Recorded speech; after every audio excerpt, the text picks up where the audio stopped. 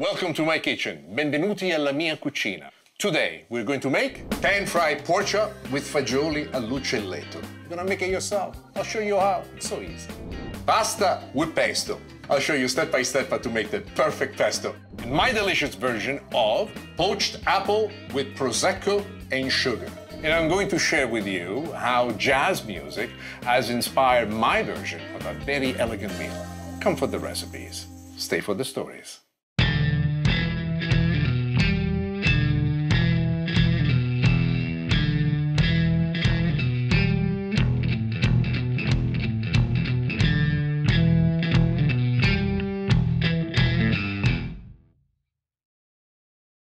I would say it's kind of strange, but I have this passion for jazz, and old school jazz.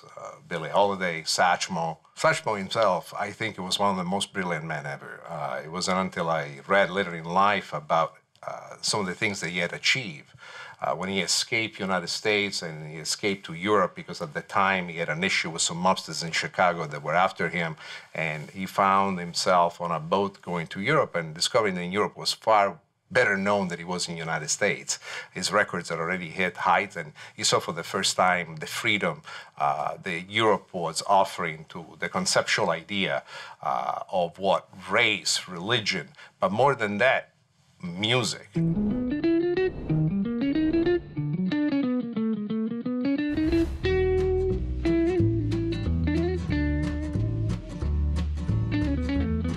Pork chops with fagioli all'uccelletto.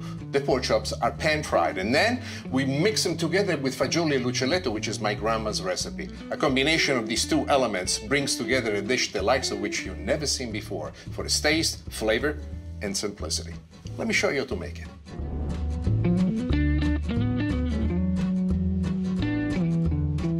This, I have to tell you, is a mistake that most of us make, including myself. A pork chop is a very lean cut of meat, does not have a lot of interstitial fat.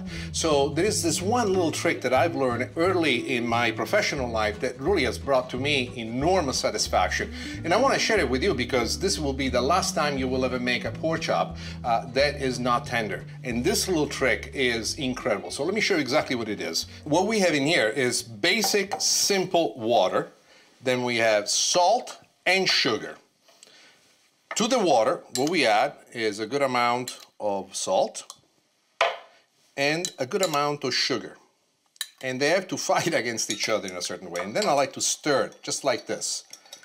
We want to get as much of the sugar and the salt completely suspended into the water. In the plastic bag in which I have placed the pork chop, we are going to pour this basic marinade. And this is something that you can do at least 5 hours ahead of time before you plan to do it. Or if you do it overnight, is even better. For those of you that really get into it, there are two things that you need to learn. One of it, which is the most important part, is to let the air out so this one can really set flat, and like this I've done it. And now you're gonna place this in the refrigerator, and what I propose, if you're only gonna keep this for 5 hours, after 2 hours, turn it and move it on the other side so that the marination of the water with the sugar and the salt is gonna happen on both sides. Well, I'm gonna place this in the refrigerator, and then I will show you how to make my favorite dish, fagioli all'uccelletto. That was taught to me by my grandma.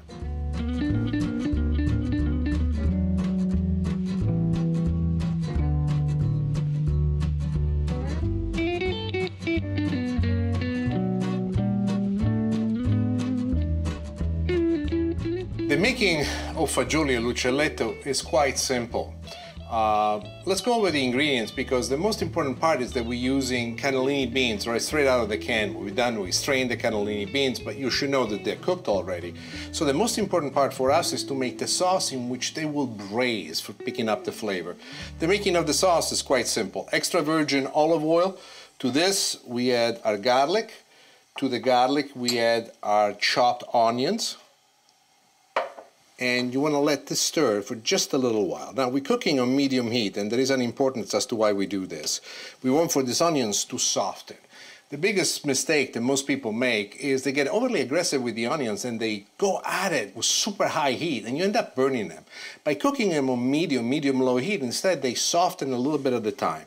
When we wait for the onions to get to the exact heat that we want, let's add the rest of the ingredients, which are quite important for us. First I go with a little bit of my rub, my special rub.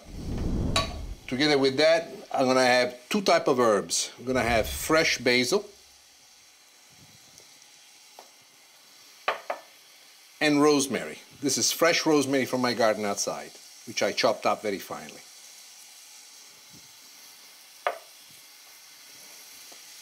Now we're gonna move everything around and make sure that it picks up this wonderful flavor. We wanna let the garlic to be licked a little bit by the flame and soften up together with the rest of the ingredients. This is the most important part of our cooking because it's at the very base of our sauté. As you can see, the onions are translucent, they're nicely reduced. At this point, what I like to do is to add some chopped tomatoes. These tomatoes are some Marzano tomatoes, which I have drained, chopped up very fine, and now we're adding together to the base, which is the onion and the garlic. This is very typical of my Italian lifestyle, as you've seen before. You've noticed that this time I have not placed to this any red pepper flakes. You can do that if you want to make it a little bit spicier, but I'm cooking for my wife tonight and she specifically asked me not to make it spicy. But if you do it for yourself and you really don't care about it and you like it spicy, if I was you, I would put them in. They're a fantastic addition. This, I got to serve it to Nancy. And one thing that I'm always respectful when it comes to my wife is I only like to do things the way she likes.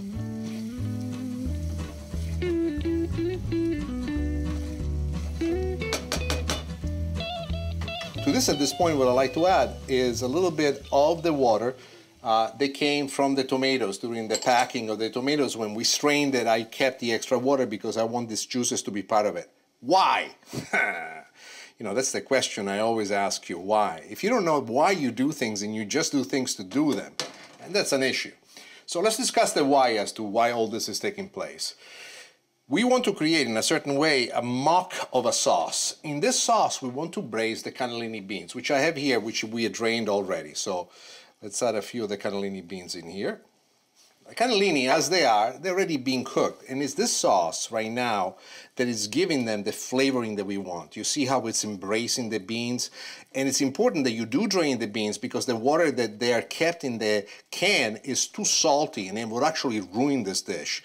As a matter of fact, sometimes, depending on the brand that I use, there are some brands out there that, in my opinion, the water that they use to pack the beans is too full of salt. I also wash the beans once I drain them from the can.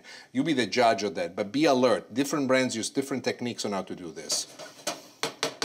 We got everything that we need right here in the pan. The last thing I like to do is to place the cover on it, reduce the heat to medium-low, and let this sit on the back of the stove where the next few minutes will finish cooking. While that is taking place, let's make the pork chop. The pork chop is now ready to be cooked. It's marinated for quite a while. The first thing I want to do, though, is to actually drain the pork chop and make it nice and dry. So what I like is we put here a nice little towel and moisten it with some oil so that when it touches the heat, it does not stick. And then a little bit of my favorite rub. Onion powder, garlic powder, paprika, salt and pepper in equal parts. Pork chop is ready. Now I'm gonna wash my hands. Let's cook it.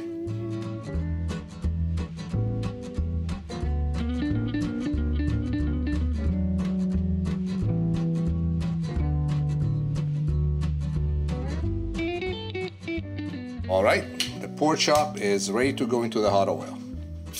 Now notice what I do. I'm putting it from this side down to this side, and the reason why I do that, if any oil was to splatter, it would splatter out that way. When you let it go down this way, if it's too aggressively placed, it might splash back at you, and this is a very hot oil. You don't want to do that.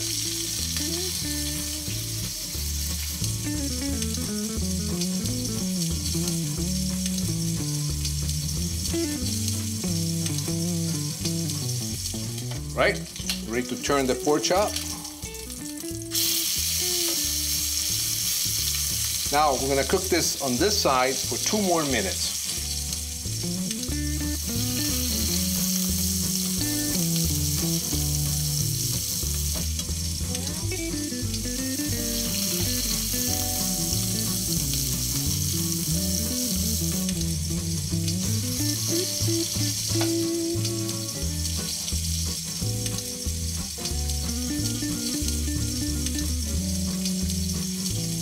little bit of butter. To me, adding butter to the pork chop to do the glazing, it's almost like a religion. It allows me two things: to maintain this wonderful creaminess in the glazing of the pork chop, this beautiful flavor that it picks up, and this beautiful sheen. And also, as it drips down, it cooks all the sides exactly the way I want to. The pork chop is cooked perfectly, so now I'm going to move the pork chop aside. I'm going to pull down the pot with the beans. We're now going to do the last bit of flavoring that the pork chop does need, and it's quite simple. We're going to take it and from the pan, we're going to place it straight into the beans. And now, something that is quite important, you want to make sure that you have enough beans so they come up here all the way down to the top of the pork chop. The soft, gentle braise will really enrich the meat of the pork chop. How long do you want to cook it like this? I would say between 4 to 5 minutes, and don't do it on medium high. Rather, I like to drop it down to medium low, and it's the slow simmer that's going to take the pork chop exactly where we want it to go.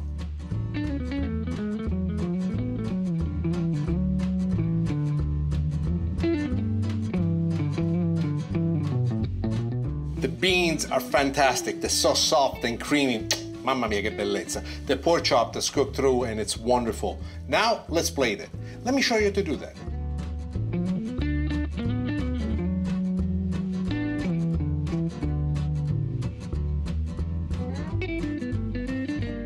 And here's how you make a wonderful dish, a simple dish from my past, and yet, within the context of this cook, and there's all these beautiful juices from the pork chop that are running right into the beans, feeding these beans with a flavor element of which we have not had before. The rosemary, which is a complete surprise in this particular dish, is almost explosive with flavor, but what is great is the tenderness of this pork chop. After you learn the technique on maintaining this tenderness, you will never have a tough pork chop in your whole life. You don't need to tell them you learned it from me. I just want you to be happy. I want you to be proud. Knowing that you are proud when you make my food for your friends is the greatest compliment I could possibly hope to have. And this is how you make pork chop with fagioli all'uccelletto.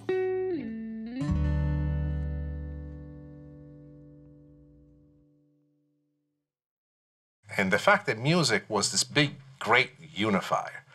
And there are legends to this very day how much fun it was to be part of that band. It was a band in which magic took place every night. As far as I'm concerned, one of the greatest things to me would be if I could get people to see what it is that I see. And one of my favorite expressions is when I make pasta is the pasta and the sauce. They gotta dance together. If they don't dance together, they're two strangers that meet in the street. They don't even hold hands. They don't even kiss. They got nothing to do. One is the pasta, the other one is the sauce. Who wants that? When I cook the pasta and the sauce together, they dance. And while they dance, we even exchange a kiss. And you're the lucky recipient of that. Because when you eat that, there's a soul in that dish that's far more important than the ingredients that you used.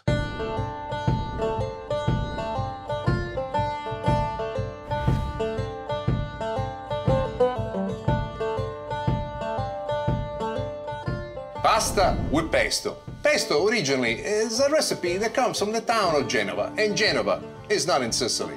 But it's been said that when Sicilians make it, it's even better than what it is in Genova.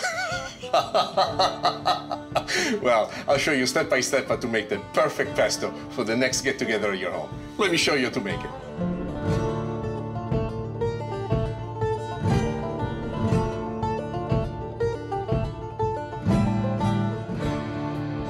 You may wonder, why is it I'm smiling? Because we're making pesto, and then we're making pasta with pesto. And you know me, I have a love for pasta in general. Pesto especially. I'm sorry to tell you that pesto is not a Sicilian recipe. As a matter of fact, pesto as we make it owes its origin to the town of Genova. They made it quite popular all throughout Italy. We even have a Sicilian kind pesto, but ours is from the town of Trapani, and it's made with pine nuts and tomatoes. It does not find itself relevant within the context of making this. But what I wanted to showcase first and foremost is how simple making pesto is. Let me show you exactly how difficult. Here we go with the first ingredient. This is extra virgin olive oil with about a third of a cup in here. Here are some leaves of basil that I picked up from the garden, and we're just gonna stick it right in here. In the old days, my father used to make this with mortar and pestle. This is garlic. Garlic that we have cut nice and thick. It really doesn't matter how you cut it because we're gonna process it almost to a cream-like consistency on the inside here. The next addition that we're going to make, which is the making of the pesto, is pine nuts. There's a bit of trickery that you can do, toasting the pine nuts ahead of time to open them up with flavor if you wanted to. Sometime I've done it. I don't find a huge difference. So in this particular case, the pine nuts right out of the package are absolutely perfect. And the last addition is Parmesan cheese, but we're going to add it in a short while. Let's take a look and see first how quickly and how fast we're gonna be able to make this happen. Sometimes it takes hours. Hours, I tell you.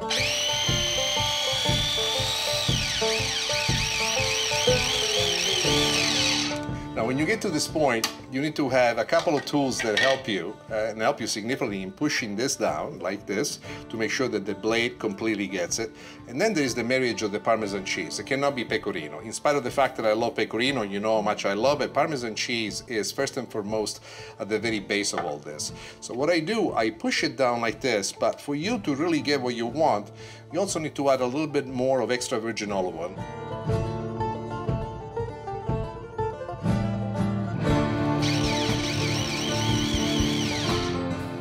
The way I see it, this pesto is ready to rumble. And let me show you exactly how to make pasta with pesto.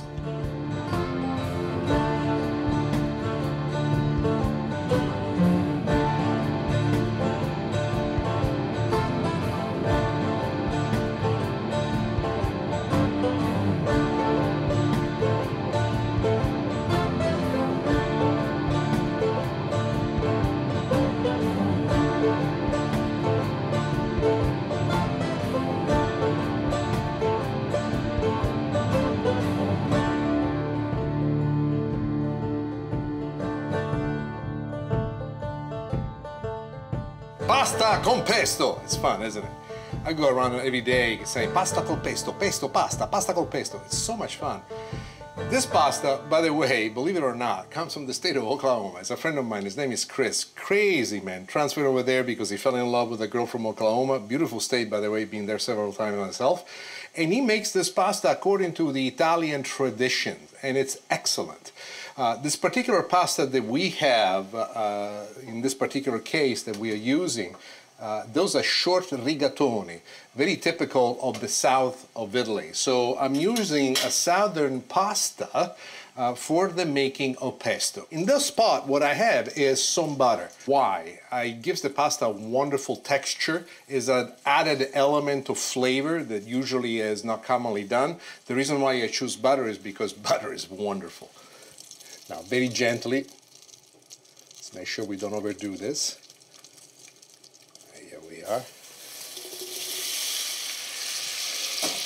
Now, the pasta is in the butter, and at this point, what I want to do is turn it around continuously. And the reason why we keep stirring it about is because we don't want for the pasta to stick there. And there you are. Pasta is starting to picking up a little bit of the toasting. That's exactly what we want.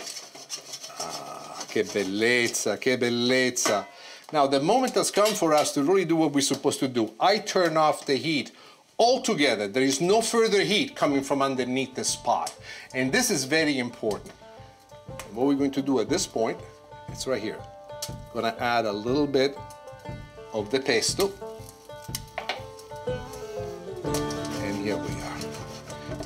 Dressing the pasta with the pesto. You see the beautiful color that it picks up? The pesto is not breaking down. There is enough heat left in the pasta that is allowing for the pesto to basically stick to the outside of the pasta. As it stands here, you see it all perfectly colored. We have enough pesto to put some on top of the pasta, but you see no huge division. And the last thing that I do to bring everything together and taking advantage of this is adding a bit of Parmesan cheese to make this even more interesting. And here we go. Mamma mia, che bellezza. And this is really how you make pasta with pesto. Now, there is one last step, and that is the step on how to plate it, which is the most important one. Let me show you how to do that.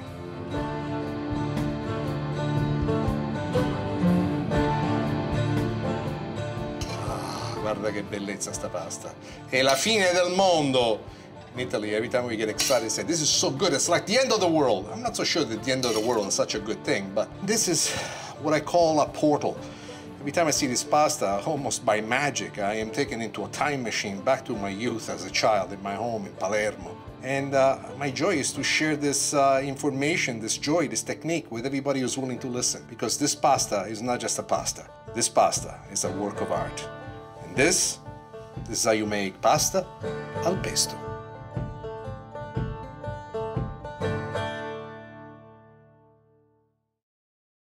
I find myself taken to a place of dream, and I don't know why is it that jazz does that to me.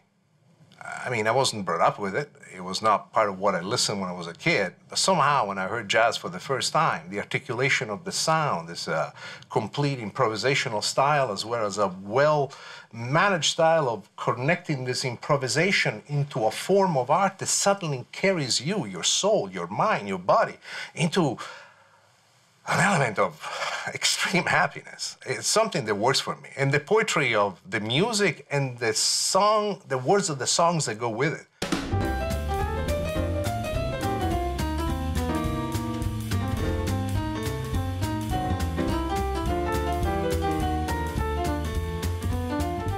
Poached apple in Prosecco wine and sugar. Prosecco is an Italian wine with a little bit of bubble to it, and this is a dessert that's very easy to make and yet is full of flavor. Let me show you how to make it.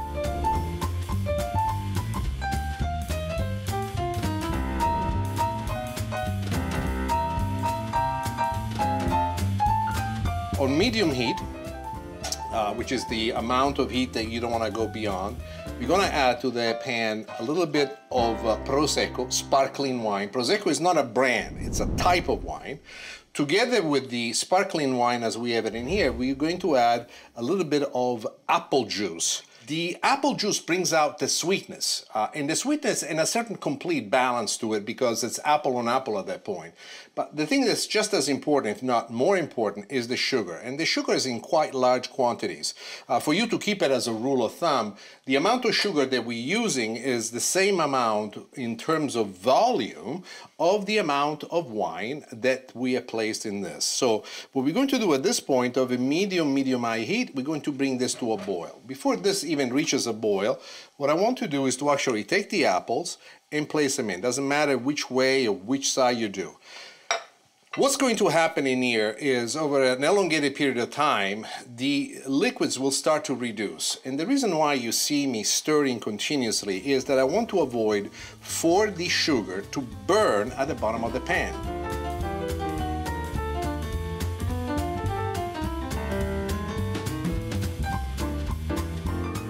All right, we're about 10 minutes into this. We have another 20 minutes. What I like to do at this point is to compress the heat. And what I do is I reduce this down to medium-low, and I'm going to force the caramelization of this. I'm going to keep an eye on it every 5 minutes.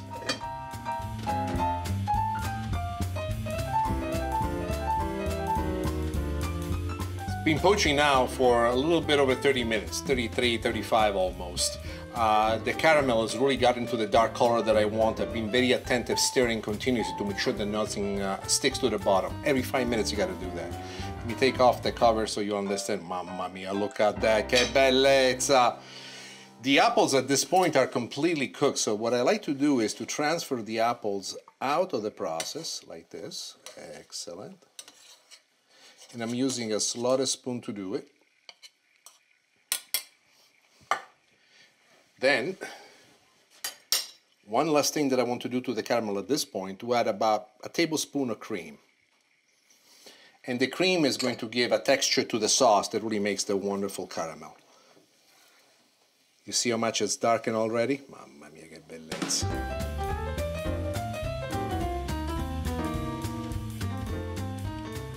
This is absolutely gorgeous. All right, the sauce is ready. The apples are ready. Let me show you how to plate it.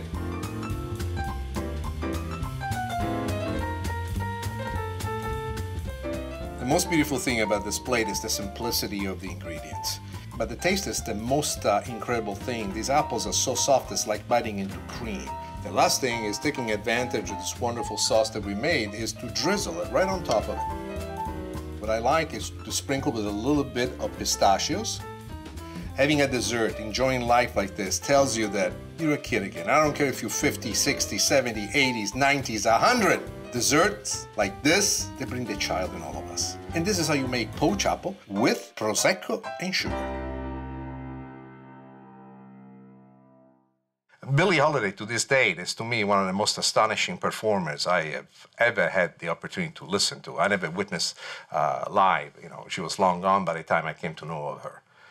But there's something about the soulfulness of jazz that I think is perfectly connected to what happens in the kitchen, because it's a continuous exercise in improvising and understanding the elements of what you have before you that might all go together. But somehow you find the line in the middle and you carry it through. Even a plate of pasta can become a perfect jazz concert. And I'm going to share with you how jazz music has infected.